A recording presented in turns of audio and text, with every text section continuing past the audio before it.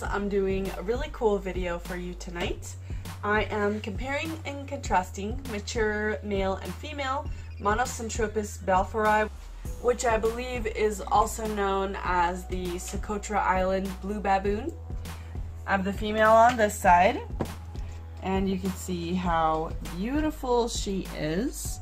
She is a mature female, so they are I would say, medium-sized species. Move her away from the wall for you there. Now, obviously they are called the blue baboon because of this blue coloration on the legs.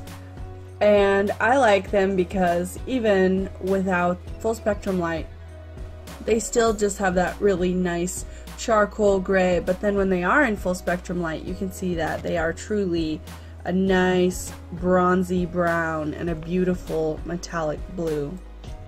So there is the female. On this side I have the male. Hopefully my light and camera are doing him justice. He is brilliantly blue.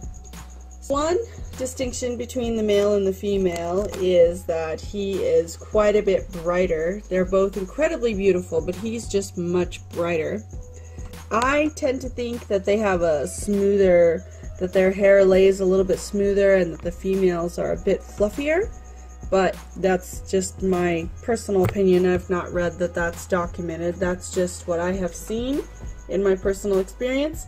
He's a little bit more spindly. She's a little bit fuller bodied.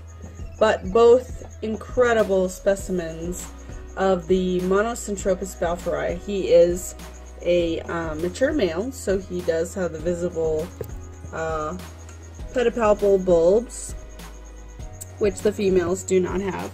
In this species, the male does not possess a tibial spur, so that doesn't help you tell the difference between a male and female. Although they're not distinctly sexually dimorphic, there are some subtle differences. But they are incredible, and I absolutely love keeping this species. I hope you enjoyed Monocentropus balfouri.